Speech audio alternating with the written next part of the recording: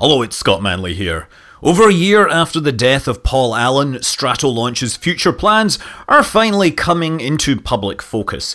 For a while it was seeming that the rock would become known as the 21st century of the Spruce Goose. Instead of launching rockets into space, the rock will instead carry a small hypersonic rocket plane called the Talon-A, which will be a commercial platform to perform hypersonic experiments. Which is something of an interesting transition.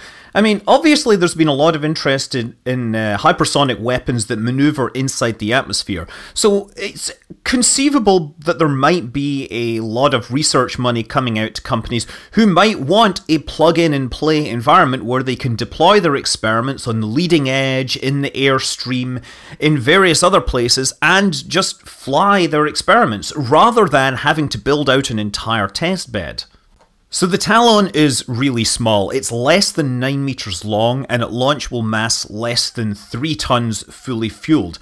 The design has a delta wing and a single tail, but this isn't the first we've heard about a hypersonic test vehicle from Stratolaunch. I've seen a paper talking about the Hyper-A, which had a slightly different configuration. It had wingtip fins instead, and it was also going to use a rocket engine designed and built by Stratolaunch called the PGA. That would be a hydrogen-oxygen engine. However, interviews or articles suggest that they're now looking for outside providers for the rocket engine, which I think Aerojet Rocketdyne with their RL-10s might be a good bet since they've already been talking with Stratolaunch. But equally, that might be too expensive and they might go with an engine from a smaller provider like Maston Space Systems, who are basically in the same neighbourhood as Stratolaunch. The paper in question also shows wind tunnel models of the Hyper-A. So this sort of shows that there is some previous development they've been working on. This isn't something that they just threw together just before April 1st to try and convince investors. This is something that has had some substantive work and studies being done on it. So the way this would work is it would be carried out to a test launch site. Because this is going to travel at about Mach-6, they have to be a fairly long distance away. They would do this off the coast of California. It would start at 30,000 feet, rise up to 90,000 feet, and at that point it would travel at about Mach-6 or Mach-7 for a few minutes, and once it stopped it would glide down from altitude and land back at Mojave. Alternatively, depending on the experiment, you could also do a ballistic path where it would fly up to as high as, 477,000 feet in this case. Although this vehicle is supposed to be going at Mach 10, so that may not be representative of what Talon-A is capable of. But the Stratolaunch site also has the future iterations of the vehicle listed. The Talon-A is the small one. They can actually put 3 of those on a single rock. The Talon-Z is the next generation. They will only be able to fit one of these. In fact, while the Talon-Z obviously didn't exist in the original paper, there is a rendering showing a larger version of the Hyper-A, so presumably these things are going to be roughly comparable in terms of airframe size, and yeah, you're going to only be able to put one of these on the rock at a time. And it looks as if they haven't completely abandoned their idea of launching stuff into orbit, because they list black ice as a future vehicle. And you can tell how big this is by the fact that they have a cockpit at the front with windows. This is going to be about the same size as a space shuttle, presumably maybe about 100 tons mass. That would be consistent with what the rock is able to carry. So there's no official animations of how the Talon-A would actually fly or perform, which gives me a perfect excuse, as if I needed one, to try and build a version in Kerbal Space Program. Getting the exact proportions is kind of hard because the fuselage is way too fat compared to what Stratolaunch actually uses, but you can get something that's roughly the right shape and size and gets to approximately the right altitude. Yeah, this is all stock, and yeah, we'll put the cockpit on the the left side as usual, because of course captains fly on the left.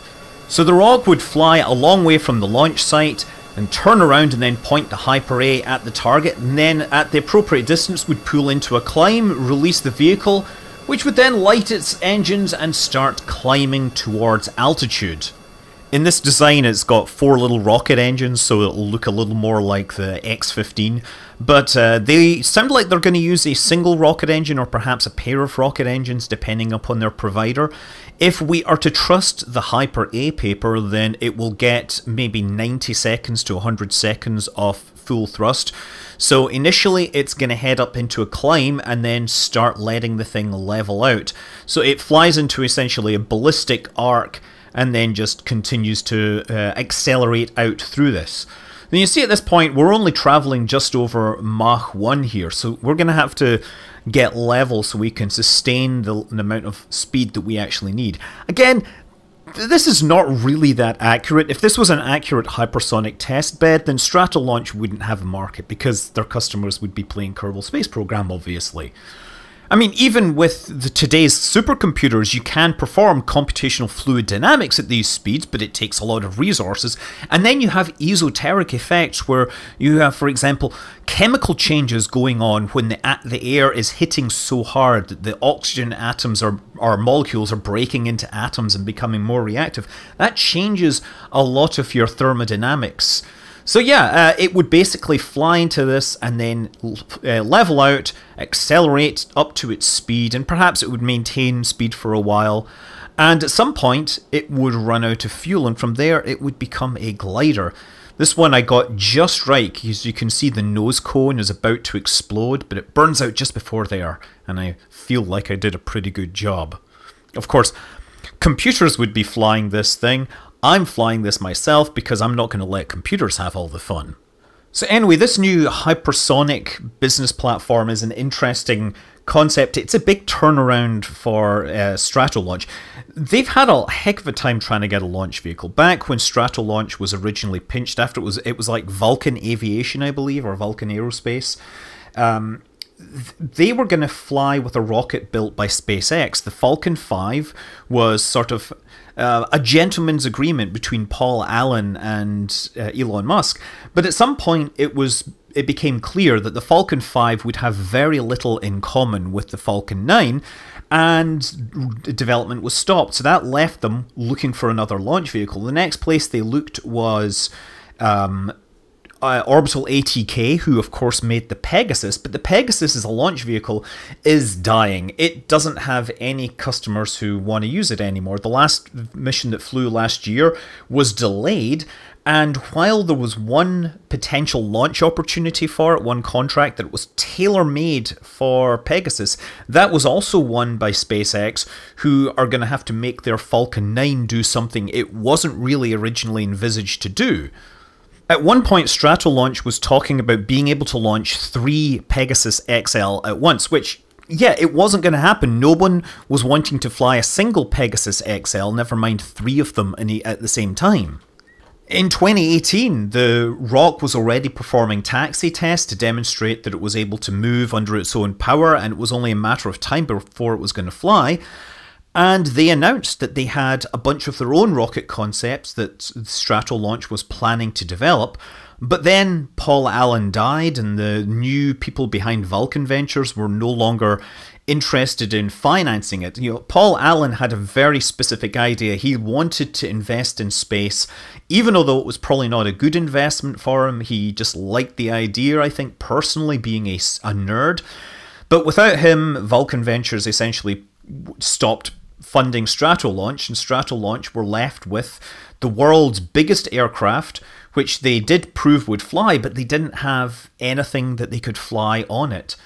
So yeah, this is what has brought us today, and this has brought us to me flying this thing around. It actually works pretty well in the end, although I'm having a hard time landing it. But of course, I designed that in 5 minutes. They spent years designing Stratolaunch. But the question remains, can they stick the metaphorical landing and bring a reason for the Rock to exist? It would be great. I think it's a beautiful aircraft. I think it's an amazing work of technology, and it's a shame that we haven't got an application for it. So here's hoping we see hypersonic aircraft launch from this monster, because that would be amazingly cool, and in fact infinitely times cooler than the alternative, which is this ends up parked at a museum. I'm Scott Manley. Fly safe.